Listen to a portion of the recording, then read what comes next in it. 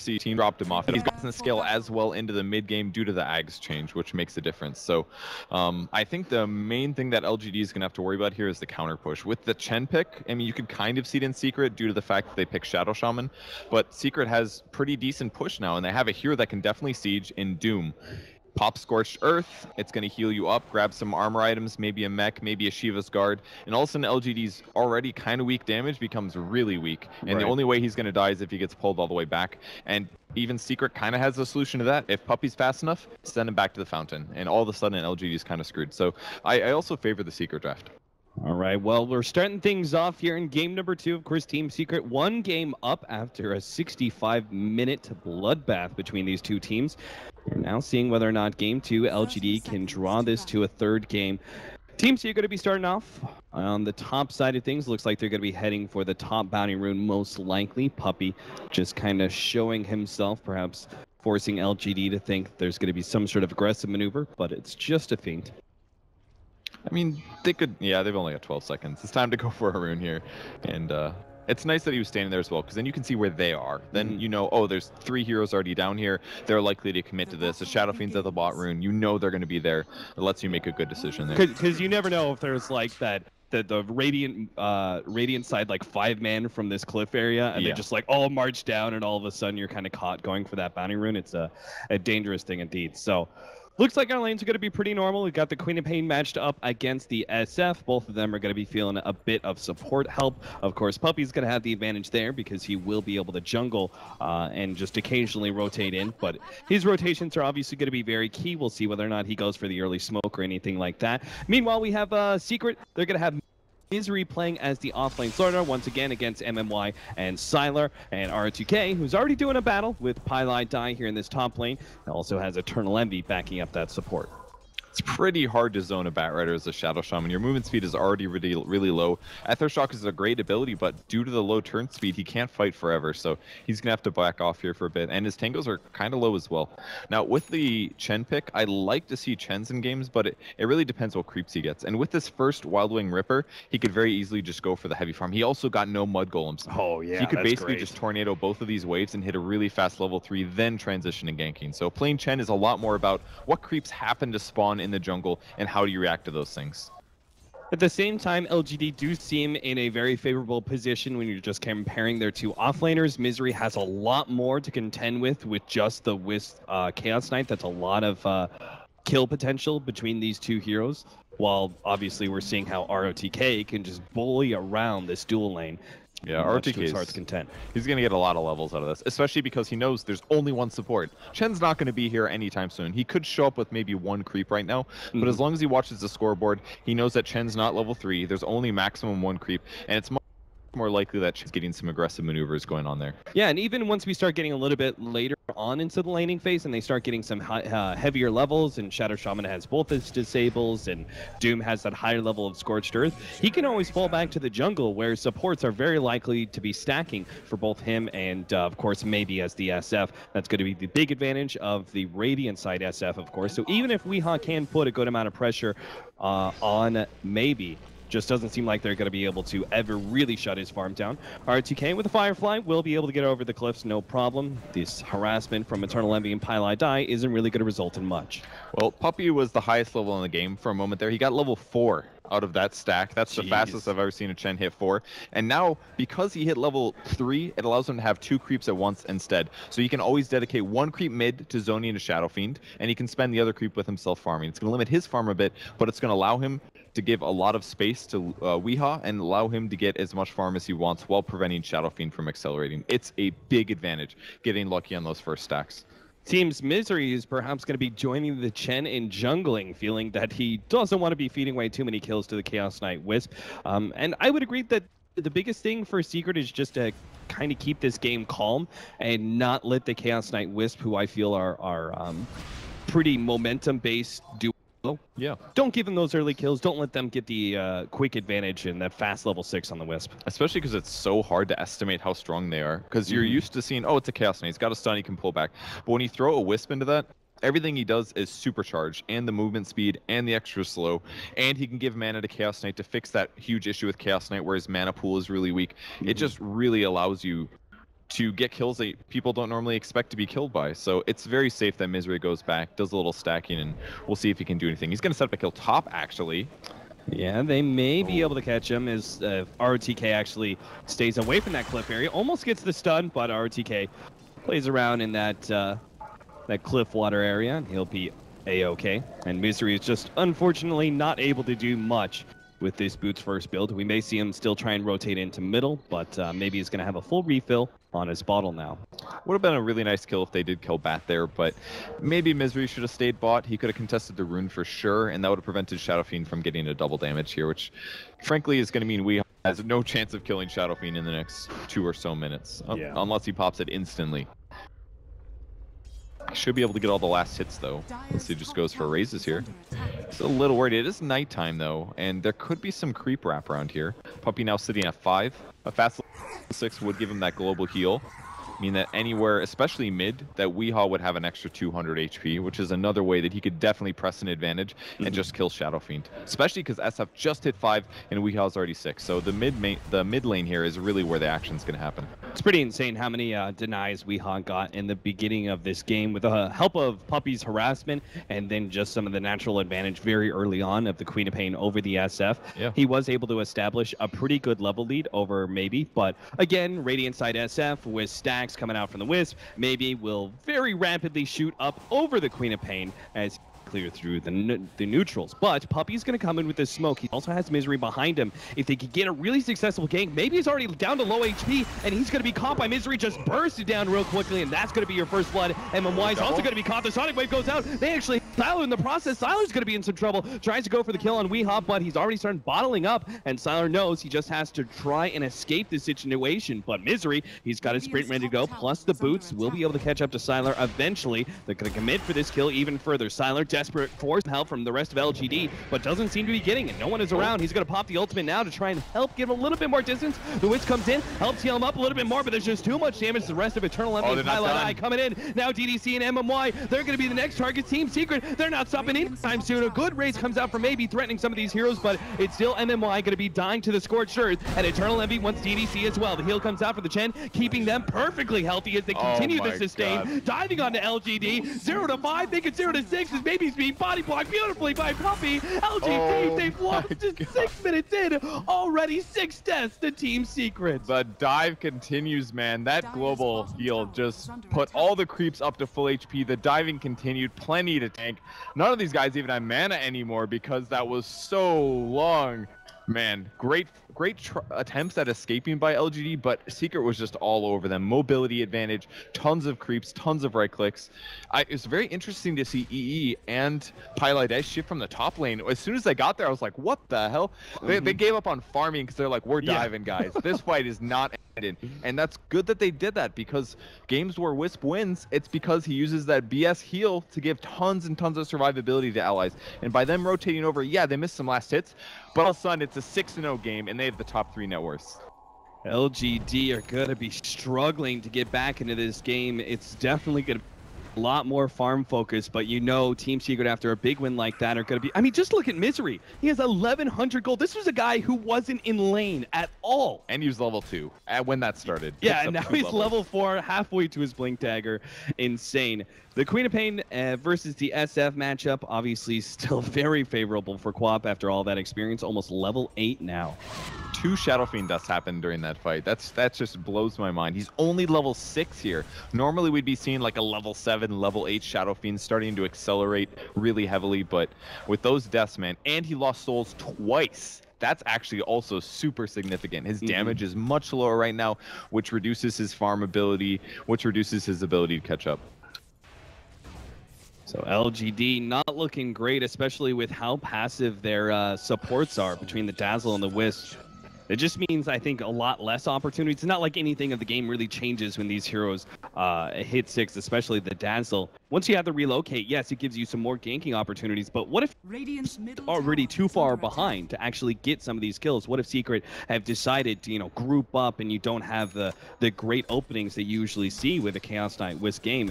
This could turn very sour soon for LGD, as we now have Gloves of Haze for Sylar. So is this going to be the early armlet, I presume, or is there any catch-up Midas possibility? I don't think this is the game. No. Midas has some value because they're against a Chen and you can destroy his creeps and get gold from it, but I think it's much more likely. Chaos Knight is basically an early to mid-game hero. He's a lot better when he has some strength early because he's not a big farmer. He doesn't have AoE farming abilities.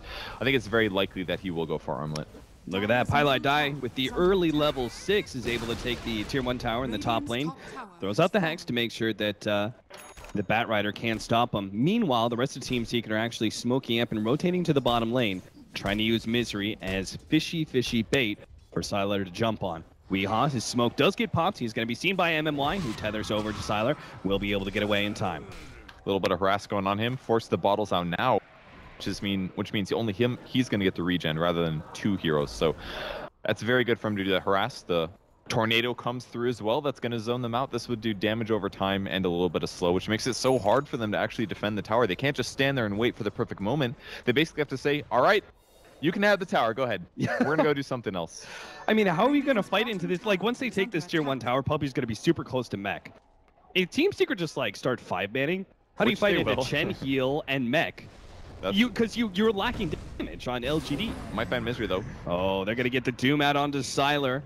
Fortunately, the long duration stun and then the help of the tether will help Sylar keep ahead, but a Sonic Wave actually lands on both of them. MMY, they're just going to continue to chase down Sylar, ensuring this big kill on the carry. Maybe unable to get the deny. They chase down the Wisp as well with the help of Misery. And now Eternal Envy, he's still looking at maybe with the help of Weehaw blinking in, but fortunately maybe does have a haste rune and is actually going to go for the kill on Weehaw. Misses that secondary raise, and that's going to force him back. That definitely would have killed him if he landed that raise below the 220 HP here. Maybe still looking around, seeing, can I get a double raise on Weehaw? Kill here would be so big, and it would, but he can't even defend here. If he approaches too far up, Envy's just going to run him down.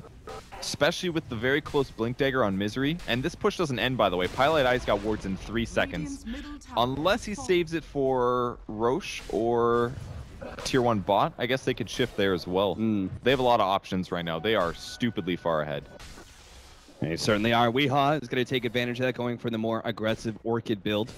Obviously, a lot of potential out of this. Chaos Knight is unlikely to go for an early BKB. Same kind of goes for the SF, so there could have some value. Oh, looks like LGD, they're finally going to get their first kill on the board. They find Pylai Dai sitting in the trees. It's a big one. Any experience that they can get is great. It puts IO to 6 now. So now the global issue comes in for Secret. If they see Chen off in the top lane without any creeps, boom, relocate, kill him. Very, very easy. So Puppey's going to have to adjust his playstyle a little bit. Shadow Shaman's going to have to adjust his playstyle a little bit. Makes things a lot harder. But even still, the 5-mana Secret is far better than anything LGD can put up right now, with the exception of that little pesky Batrider who does have his Blink Dagger. Yeah, this is finally when the Batrider comes online. This is part of the problem that Secret were able to dive so efficiently because the Chen had that early, amazing start with the neutrals and then that rotation in the middle lane. There was nothing a Batrider could do in that scenario, right? It's just one of the downsides of running an offlaner like that. But now that he's got the blink, he can finally be a bigger factor and maybe find some openings for LGD to take advantage of these rather over-farmed heroes. Safe thing being done, and they're going to smoke even though they are so far ahead. Doom will sit mid. He's very tanky at the moment. Plate mail is up, so most likely will be a Shiva's Guard very rapidly to provide him extra int pool, which he really needs, and as well just the attack speed reduction is going to be massive this game, actually. Especially when your opponents don't have much farm. They might spot Chaos Knight. Yeah, Pylai Dai runs right into him. Who gets the stun off first? That'll be Pi. The Hex, now they follow up with Misery, but Sylar's going to be pretty healthy between him and the Dazzle. They're actually going to relocate him back, which leaves DDC out in the cold. He's just going to be chased down by the Chen creeps. Will be eliminated. Killing spree already for Puppey at 12 minutes.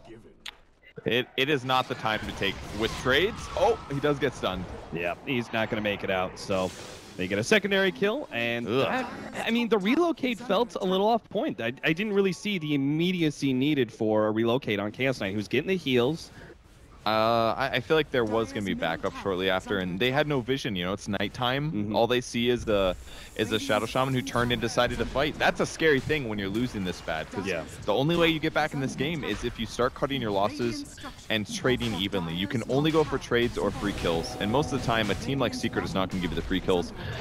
They've got to only take the good ones, and Wisp said, I'll save the Chaos Knight. And he did, but he died as well as the Dazzle, so not very good for them. Team Secret so far ahead, they're not sure who they want to take the Aegis. It's going to be Weehaw in the end, which they did take Roshan so damn quickly.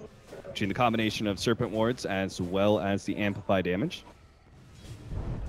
And Misery is ready to fish for kills here. Can they find the Shadow Fiend? He's going to be able to catch RTK first, starting off with the Slithering Crush. Okay, Centaur following that one up, and RTK is going to be spotted out. The amp damage, yeah, he's sitting on the side, but okay. Eternal is just not messing around with RTK. Throws out the Doom, and why not? It's a guaranteed kill, and he may not have to use it at this rate in the next 100 seconds. The most applicable time to yell doomed. Like, there's no salvation to ROTK there. He's like, you have 100 HP. I don't think you're going to survive this one. Okay, it is the catch-up minus for Sylar, and obviously a little bit of help in eliminating Chen creeps. I think it's okay now, don't you think? Like, before it was like, okay, you're kind of losing. Maybe get an armlet. Now it's like, you are really losing by a Midas. Like, yeah, maybe delay this somehow. And the problem with Chaos Knight, though, is there's just not a lot of solutions. I think Chaos Knight hasn't picked almost ever recently. It's almost entirely Tiny Wisp, almost every single time. So I feel like the Midas is not the solution. The solution is not get 10-0'd at the start of the game. Certainly, especially since Chaos Knight is a carry who doesn't naturally farm very well, like Tiny does.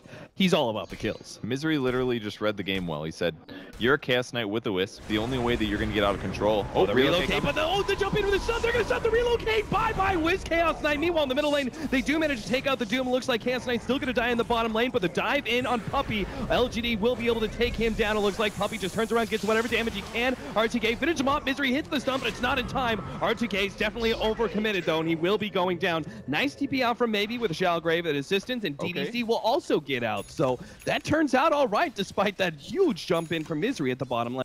Yeah, that's one of those trades that you need. Trading 3 for 2, not amazing for LGD, but that triples their kills, man. That's 3 to 14. That percentage is a lot closer. Yeah, so. You got to look on the plus side, and even if it is a numbers advantage for Secret, it's still actually like Golden Experience either keeps it even or slight advantage in some ways to LGD.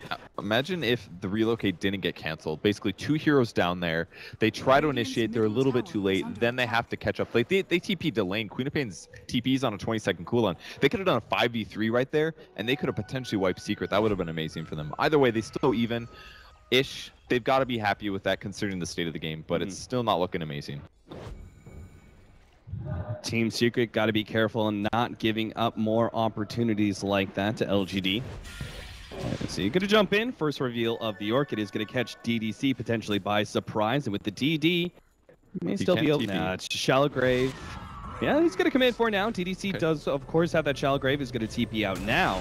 And Misery just a bit short there on the Blink Dagger. Won't be able to hit the stun. Meanwhile, in the middle lane, Doom goes out, but it's not in time to stop the lasso. Puppey, oh, he doesn't actually make it over the cliff. And unfortunately, LGD in a bad position. His MY almost gets bursted down immediately. Relocate up in 5 seconds. Misery misses the stun, but hits ROTK. Sylar gets left behind. And MMY relocate back out. Barely in time, but it's into the hands of Pylite Die, who just shocks him a new one. LGD, they lose 3, and maybe will just barely stay ahead of Team Secret.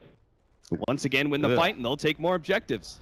Chaos Knight is still useless, man. It's out of control at this point because Doom is about to make his Shiva's Guard, and once he has that, he's already got the recipe. Chaos Knight's all right, Chaos Knight only has attack speed items, right? Well, he's got, 55 attack speed. The Shiva's about to reduce his attack speed by 50. So essentially, Chaos Knight's going to have nothing but HP and skill points. But that's not a place you can be. Oh, dear. He's really gunning for this one. He's got the weave taken down. He really wants to be able to get good ultimate, but he's already losing DDC, and maybe it's just going to be forced all the way back. Meanwhile, RTK thought it was the time for initiation, but he's going to be lost as Sonic Wave cleans him up. Sylar and the rest of LGD just start themselves away, but Pilot he just jumps on forward, almost trying to finish off the support. He's going to be combo down. Sylar comes in. Weehaw will be able to take out the 2 supports. Sylar now pops his ultimate, trying to catch up with the Blink Strike, trying to get the kill on Weehaw, but it's still just an Aegis. Sylar, you don't want to come in for this one. Yeah, you got the kill, but you've lost your own life. Maybe he comes in, he's going to try and one-shot Weehaw, he gets it. That'll be okay for LGD, but can they stop this push? It's still the Serpent Wards with the rest of Team Secret nailing that melee racks and only maybe to be able to defend. It looks like Team Secret are going to take the early advantages, maybe. Now going to be targeted, chain stun comboed up, and maybe just disappears as Secret once again wipe LGD. They're not giving up yet. No GG, unless they're just going to do a delayed one. But Secret is going to get this range, or this melee barracks at 18 minutes here. Dazzle's doing an aggressive melee racks is so damn low, but the region's helping out. Now the sun comes out from Misery on the 2. Eternal Envy turns around, gets out the Doom. Witch trying to get that extra little bit of damage. The send back on Slardar. Now Puppey commits for the melee racks, and he gets it. Have me all you want, but I got the objective. LGD failed to defend the melee racks before the 20-minute marker. That was not bad. I would trade. They got a lot of kills there, honestly. They killed an Aegis. They picked up Weehaw. They got Puppey as well. Yeah, they lost to melee racks. That melee racks is going down no matter what, man. Like, what they salvaged was they salvaged a range barracks and they got some kills. That was a great defense considering where they're at. Considering only one of their heroes is higher in net worth than any of Secret's. They're sitting pretty good. Yeah, maybe surprisingly enough, sitting 3rd on the board with 9K is almost caught up to Doom and the Queen of Pain after that one-shot kill on Weehaw. And he's gonna look for, well, another opportunity, but him by himself without the ultimate, there's no way he can kill the Queen of Pain. No lasso either, so very low chance of him getting that kill. But in 20 seconds, maybe he can make it work. But he's got no souls. He's not full. 24 is all. So low chance of him getting a one-shot right now. And MMY says, well, I mean, my carry has nothing, but I'm going to protect him anyways, just in case he gets ganked. I'm happy to sacrifice myself. And Secret might go a little bit more passive here. But even with that said, they are so farmed right now. Does Eternal Envy just keep going? He does like the old build that he used to do on the carry Doom back in Cloud9 and just go both Shivas and AC? It's pretty good this game because they are very physical based. Chaos Knight is mostly physical, Dazzle's physical, Shadow Fiend's a mix. I think it's a good idea. Relocate out. MMY saves just in time before Pilot can get the disable. Are they actually going to fight around this? LGD are teeping in. ROTK is going to make the initiation here. Looks like they're going to bring the Chaos Knight Wisp back to fold here. Eternal Envy going to be the first one targeted. The Wisp actually comes alone by himself, but jumps on ROTK. The ultimate comes out from Maybe, but it's still not enough to eliminate Eternal Envy. The minus armor's taking him down, but he's got the heals. And now, it's Doom on Maybe. He's never going to be able to get away from this. He's just trying to get some damage out, but even his death animation is not going to be enough to get a kill. Slardar, nice up there for Misery, but LGD have already called it. They know this game is over. They were fighting for scraps all game long after that 6-man wipe in the middle lane. And it ends on a rampage for Weehaw. I think the reason they GG'd at that point, it was like they defended, it went pretty well, but then they had a perfect team fight, essentially. Great Requiem. They almost got a couple kills. And then there's that terrifying moment where Puppey presses his heel and everybody goes from the